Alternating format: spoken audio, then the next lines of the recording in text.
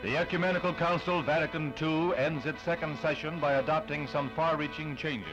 But Pope Paul VI makes an announcement on the last day that strikes an even higher historical note. He will visit the Holy Land early in 1964. The pontiff leads the 2,000 assembled prelates in prayer before making his closing statement to the council. At the end, he asked for a few more moments and made his announcement that he will visit the land from whence Peter set forth, the first of his successors to return. The cardinals, archbishops, and other churchmen greeted the announcement with astonishment first, and then with enthusiastic endorsement.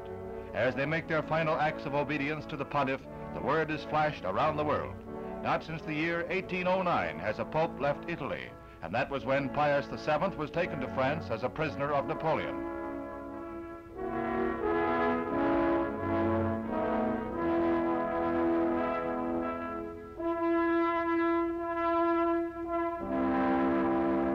Both Arabs and Jews in the Holy Land have hailed the announcement of his visit, and many observers see the trip as a great advance in better relations among the churches of all faiths.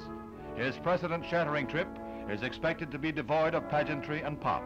The Pope will go to the Holy Land as a pilgrim, retracing footsteps of history.